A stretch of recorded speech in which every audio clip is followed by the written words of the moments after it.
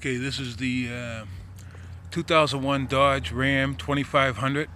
The guy wants both oxygen sensors changed. I told him it only needs one, the rear one, downstream one, but he wants them both changed. So we're going to go ahead and change them both for him.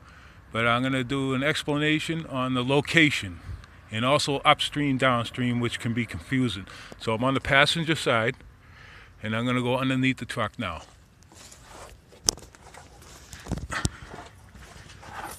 Okay. Underneath the truck, here's the catalytic converter here.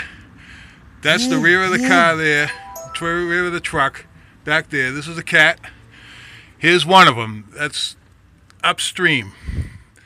It's upstream of the catalytic converter. That's how they call it, upstream. There's another one back here, and that's downstream, just on top.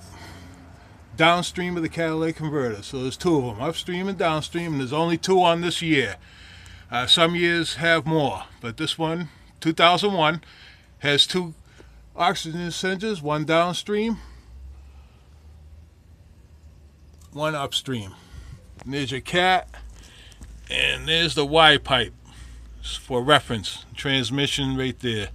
So there's one upstream,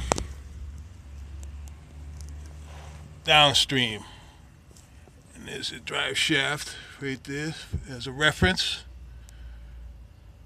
and there you go.